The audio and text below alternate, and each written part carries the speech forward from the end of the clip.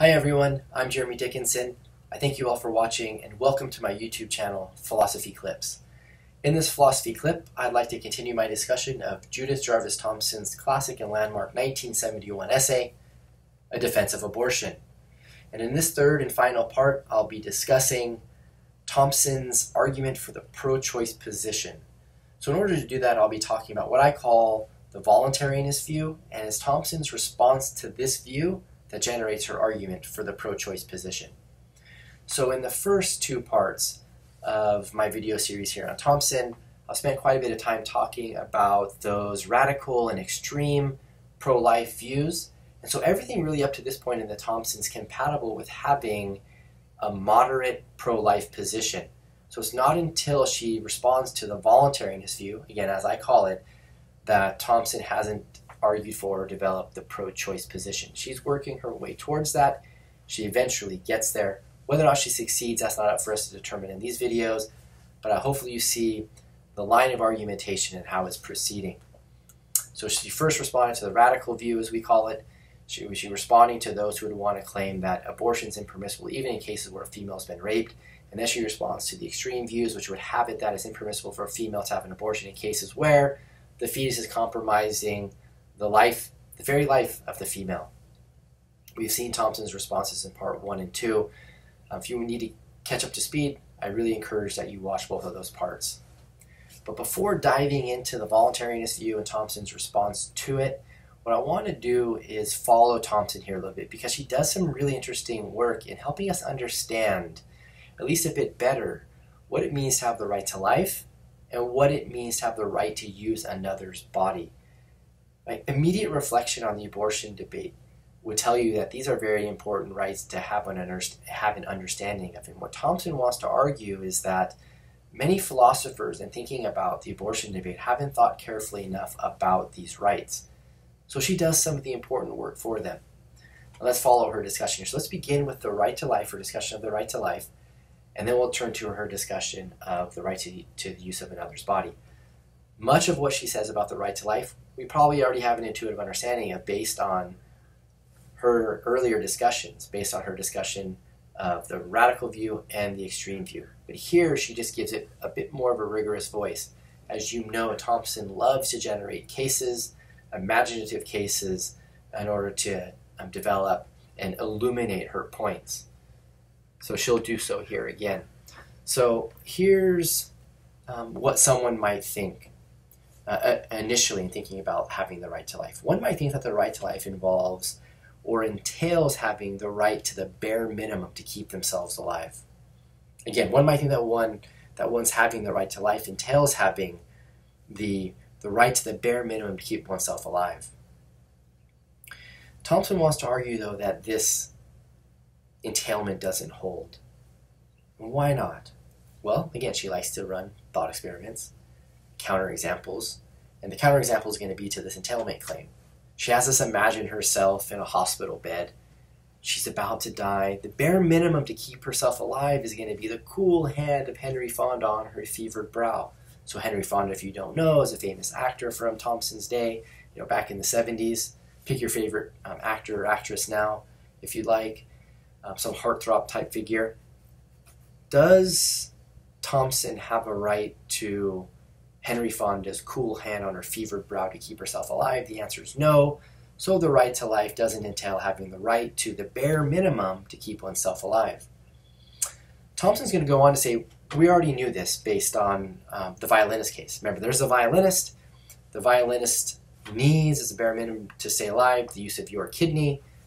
The violinist does not have the right to the use of your kidney, at least if you haven't consented to it in advance, etc., etc., etc. So it looks like, just given the original violinist case, we already knew that having the right to life doesn't entail having the right to the bare minimum to keep oneself alive. But what about the following? What if one thought that the right to life entailed having the right not to be killed by anyone? Maybe this is a bit better than the previous one. Maybe not, Thomson says, because think about the violinist case again. If you unplug from the violinist, you do something that's on a par, she says, with killing the violinist. So the violinist has the right to life, but doesn't follow from that right that the violinist has a right not to be killed by you, by your unplugging, for example. So that's not going to be a good enough, even quasi-analysis for thinking about the right to life. So then she turns to the following entailment claim involving the right to life. Having the right to life entails having the right not to be killed unjustly. And here she ends up saying, seems like we can settle for this one, but we might need to unpack it a bit. So she unpacks it to mean something like the following. Having the right to life entails having the right not to be deprived of the things to which one has a right to for continued existence. So it's not just having the right not to be deprived of the things to which one needs for continued existence. It's having a right to those things that one needs for their continued existence. So you have to have a right to those things that one needs for continued existence. So again, let's just make sure we're really clear here. So having the right to life, Thomson claims, does entail, it seems, having the right not to be killed unjustly. But what it means to have the right not to be killed unjustly means having the right not to be deprived of the things to which one has a right to for continued existence. So then when we think about this right to life and we think about the fetus and the fetus having a right to life, then the fetus has a right to life, and that means that the fetus has a right not to be deprived of the things to which it has a right to for continued existence. Now, of course, we know that fetuses require, at least in many cases, most cases, the female's body for an extended period of time before the fetus becomes viable, of course, for continued existence. But now the question is, does the fetus have a right to the use of the female's body, that which is needed for continued existence? So you see how the right to life discussion segues naturally, thinking about the abortion debate, to the right to the use of another's body. Does the fetus have the right to the use of the female's body?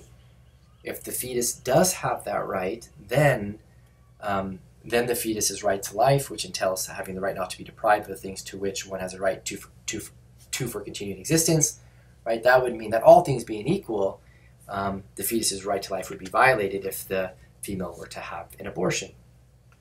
Okay, so let's turn our attention to having the right to use another's body.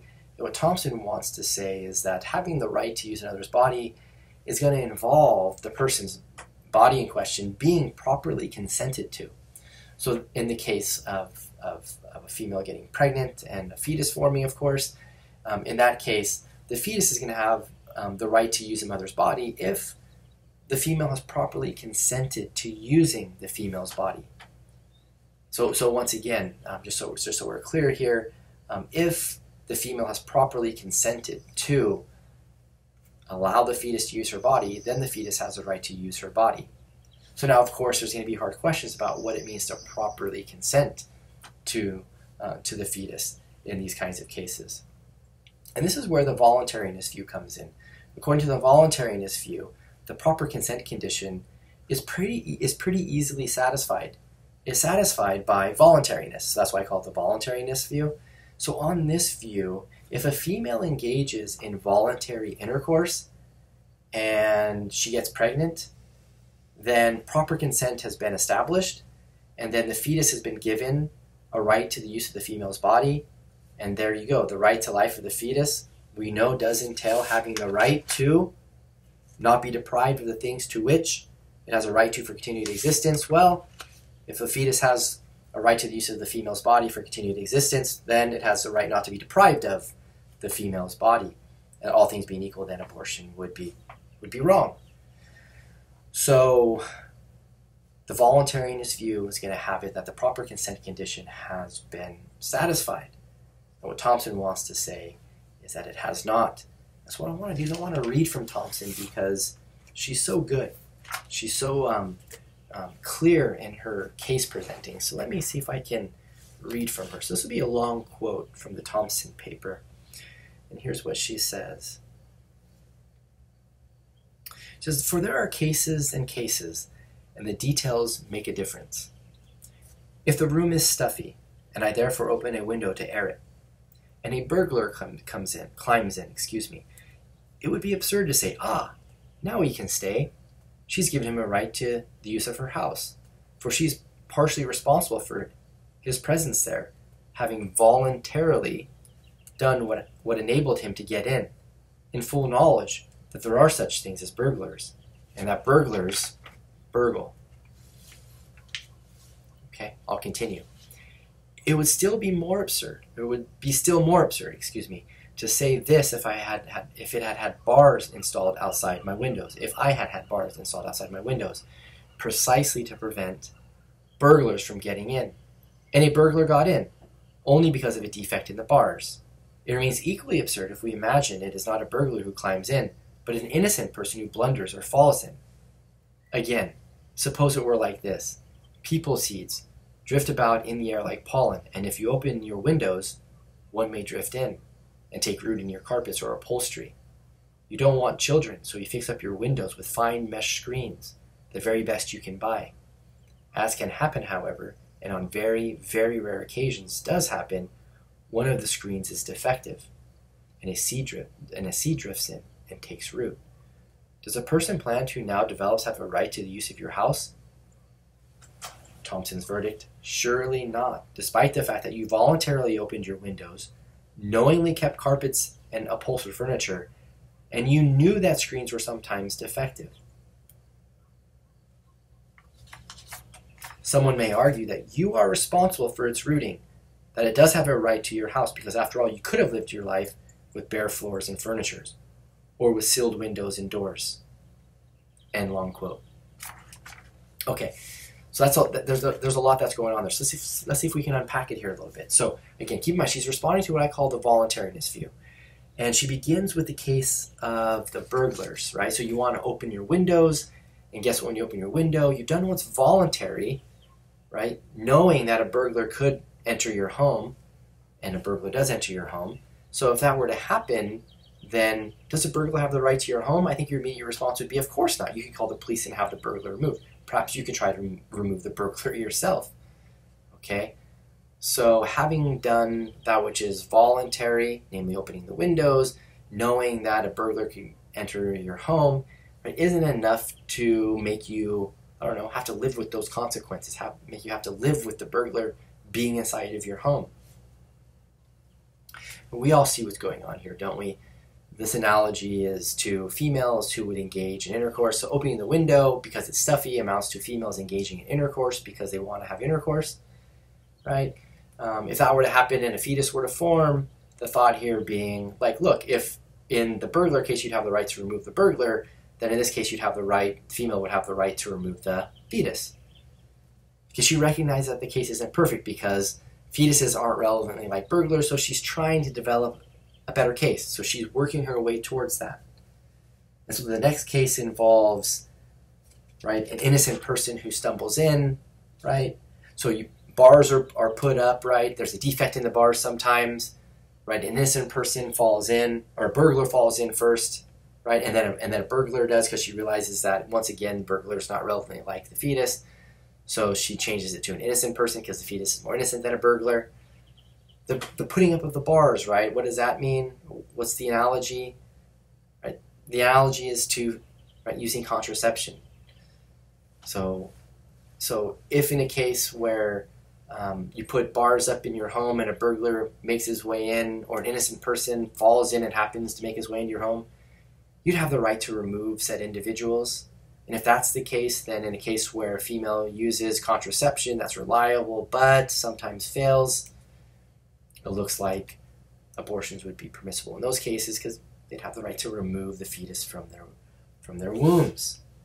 She still recognizes, though, that, look, maybe she hasn't quite got it just right yet, so she moves from talking about burglars or innocent people to people seeds. So she thinks that maybe fetuses are more like, these seeds that are, they're people. They take root in someone's home, and then they become, people plants, and they're there to stay, as it were, unless they're removed. And so this is the famous people seeds case, which generates the people seeds argument, which establishes the pro-choice position that she's been arriving at. So what's the idea here? Well, the people seed is able to drift in, even though you put up fine mesh screens in your home, call them Spartans, I don't know. You get these fine mesh screens, the people seed makes its way inside your home. You knew that by opening the window that you incurred, right, the probability that a people seed would float into your home, take root in your upholstery, and might be a person, plant, and all the rest. Right? But by knowing these things, by incurring the effect of the people seed taking root in your upholstery in your home, have you thereby given the people seed, the person plant, the right to the use of your home, such that you can't remove it if that were to happen? Thomson says, of course not. You can remove said people seed person plant. You can call the relevant authorities, or you can uproot the people seed or the person plant and have it, ejected from your home. Likewise, in cases where females engage in voluntary intercourse, they use reliable contraception, and they get pregnant anyways, they can, in such cases, have abortions. And what Thomson's thinking here is this: no pro-life individual, no pro-life view is going to countenance permissible cases of abortion in cases where females have abortions for less weighty reasons than the ones we've been talking about earlier, but for reasons like these, reasons involving, I don't want to get pregnant, I tried to avoid getting pregnant, but I got pregnant anyways. Thomson wants to say that these are permissible cases of abortion.